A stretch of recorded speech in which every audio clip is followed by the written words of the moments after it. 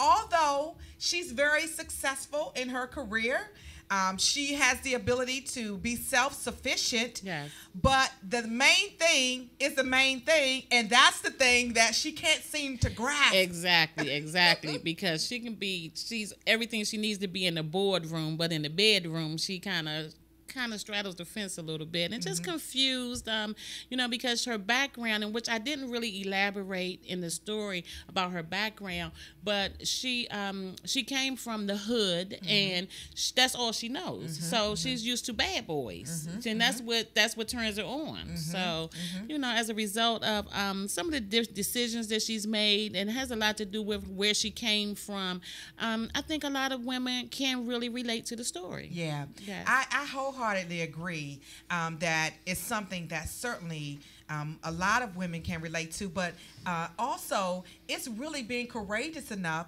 as you have been, to tackle these issues. Yes. Okay, yes. because that's the issue. That's the part that I really, really love, because you're going straight at it, head on, tackling this issue as it relates to sexuality, how women should handle themselves or not. And that, I think, too, is something that women can relate to. Yes, and I think it's very important, because at the end of the day, we are human. We make mistakes. Some of the choices that we made, I can't say that enough, that we resent them, but we have to own them. We have to push past them. We have to accept them and move on and allow ourselves to be forgiven, even though a lot of times our family and friends are the ones that hold it over us forever. You know what I mean? I mean that the married woman that may have had a child out of wedlock, the child is 40 and they're still saying,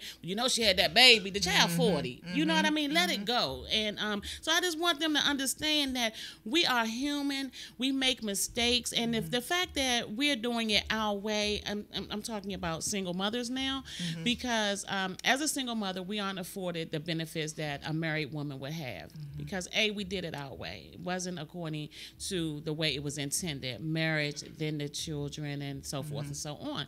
But we have to take responsibility for that. And I feel like as a single mother, I have 2 children that I've raised pretty much by myself, and I take responsibility for the choices that I made but at the same time, motherhood is very important to me. I want my children to have everything I didn't have. And through God's grace, my daughter is a graduate from Syracuse University. Yes. She has her master's degree, and my son is in his 2nd year at Morgan State University. And it's just such a blessing, because although the father may or may not have been there, I know that these are my babies. Yes. And I want them to go places that I've never been. I'm not a college graduate, but I want it more for them. And I want to encourage single mothers we have to understand that we have to take responsibility. We did it our way. It wasn't according to the Bible, but these are our babies. We have a responsibility. We need to make sure that our story is not their story, so that we can break the cycle, whatever your story may have been. And I just want them to understand that walk with your head up, baby. You know what I mean? It happened, let it go. You know what I mean? This is a lot of the stuff in mistaken identity is a lot of it is my story. And I needed to go within so that I could finally let it go, because for so many years it was so many questions about who and where and what, you know what I mean? But at the end of the day, I'm so thankful that God has allowed me this platform. So for those that didn't know, now you know. This is how it went. You know what I mean? This is from the words from me. Yes. You know what I mean? So if you don't know, now you know. And I think that it released me, and I felt so free that I finally was able to say, you know what, this is who I am. It's done. It's over. Next. You know what I mean? And through the process of mistaken identity, I have really been reinvented. I have reinvented myself. You know, I have evolved as a result of all that I've gone through these last 30 years, and I'm okay with me. That's a good place to be. Yes. Now that's my sister. Yes. And so let's back up, because in this journey, and it's been a journey, you started with that first book, and I'll never forget that. And we have the cover of that one, that Motherhood. Motherhood what you don't know.